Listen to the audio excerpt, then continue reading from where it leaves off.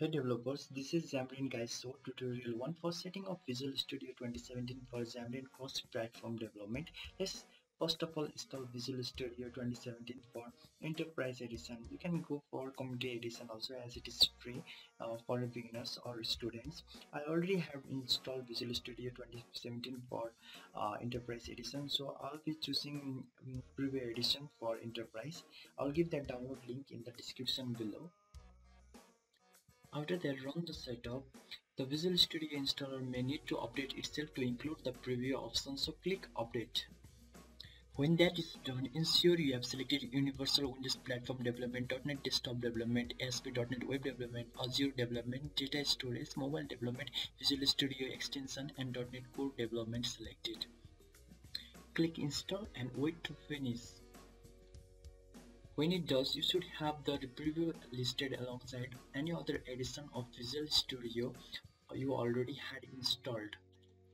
Now that is installed, you will also see it in the Start menu listed as Visual Studio 2017 Preview 2. When you launch it, you will be able to tell it is a preview version by the preview flag in the title bar of the window.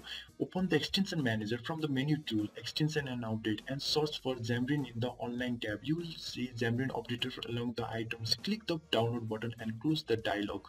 And then you may notice it doesn't install immediately. This extension can't be installed while Visual Studio is running. Close Visual Studio and the installer will launch automatically.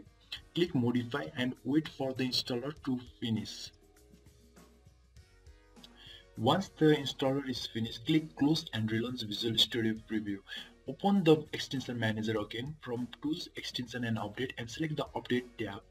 After a moment, it should indicate that you should have some updates available. Select the Xamarin for Visual Studio items and click Update.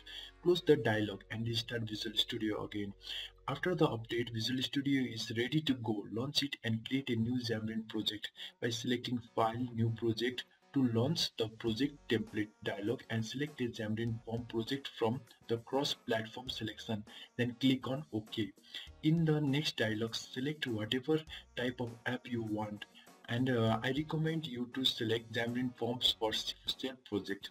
And then when your project finishes loading, select the iOS project as the default project from the solution, and you will see an additional option on the dialog menu or a debug menu from Live Player. You can ignore and cancel any other dialog that asks you to connect to a Mac for now, and click Live Player or press F5 and the Live Player Connect dialog will appear as like this. Now that you have Visual Studio prepared, you need to get the Live Player app from your phone. The Live Player app is necessary to connect to Visual Studio and load your application. Run the app and it will open like this in your phone.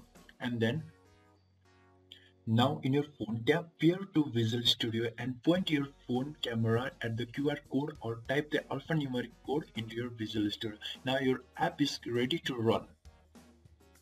If you have any error regarding Xamarin Live Player, I'll be giving 2 tutorial link down below. Feel free to use it.